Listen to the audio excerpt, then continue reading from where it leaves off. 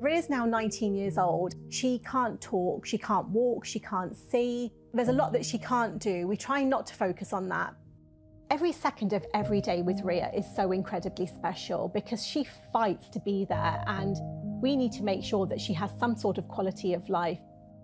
We also have my dad living with me at home. He's 80 years old and he's got dementia. We're so grateful to Spread a Smile for everything that they've done for us over the last year. It's like having an extended family. They absolutely genuinely care. To have the experiences that we've had has just been beautiful. They have brought so much into our lives, more than they'll ever know.